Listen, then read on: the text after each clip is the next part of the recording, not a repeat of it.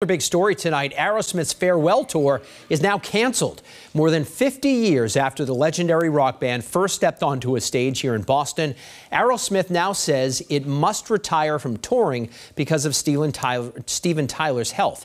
WBZ's Juli McDonald spoke to fans who supported the hometown band for decades.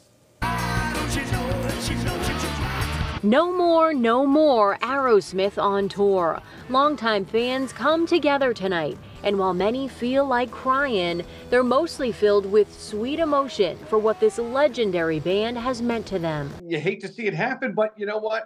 We're just so thrilled with the music they gave us over the years, and all things must come to an end.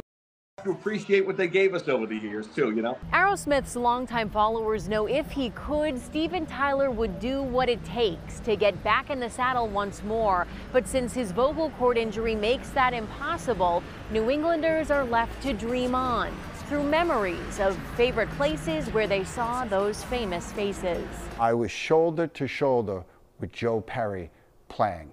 Thrill, I'm getting goosebumps just talking about it. Thrill of a lifetime. Ernie Bach Jr. got to know the group over the years, and even though they'll no longer walk this way on New Year's Eve for the once postponed, now canceled TD Garden show, Aerosmith is forever the Boston band. Anywhere you go in the world, Aerosmith means something.